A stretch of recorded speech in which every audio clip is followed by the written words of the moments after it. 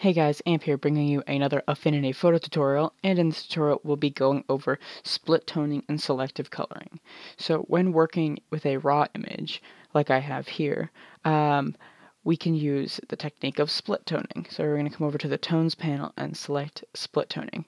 Now I've selected a raw image that is going to highlight these effects with a great effect. It is a little overdone and over dramatic, so most of your images will obviously not look like this if they're in RAW, but I chose this image so that I can show you how split toning works. So you can come over here under split toning and put up the highlight saturation and the shadows saturation, and then you can scrub through this bar here to choose your highlight and your shadows. So you can play around here, and this will create a split tone view however you want.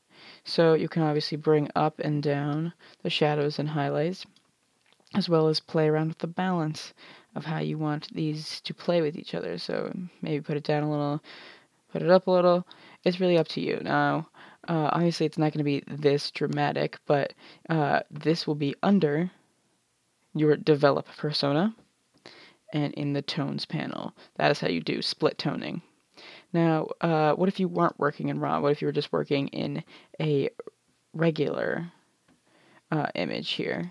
So you can come up and do selective color adjustment under layer, new adjustment layer, selective color adjustment, and it will bring up the selective color panel.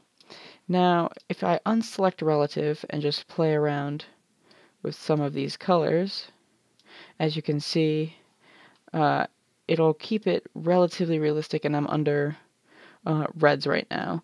But if I select this, I can really make it really quite dramatic, as you can go in and edit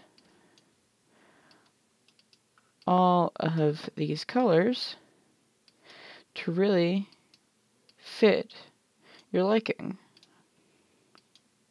And this will edit all of the individual colors that you have chosen in the image, and maybe you want it a little more like that. You can go to greens, kind of adjust greens here, make it a little highly contrasted, and you can even choose between different blend modes. For instance, here's multiply. Really kind of makes it look like a ashier color or more orange. And you can even affect the opacity over here of how you want your selective color to be affected. So you can merge, delete, and reset, and add a preset for this. So there's a bunch of different things you can do. You can change the blend options here. But you can really just play around with selective color, but it really pinpoints what colors you want, and it can really bring them out and make them pop. So that is how you use split toning and selective color in Affinity Photo. If you like the video, give it a thumbs up, and comment below what you want me to do tutorials on, as well as give this video a like and subscribe for more Affinity Photo and Affinity Designer tutorials. Thanks for watching.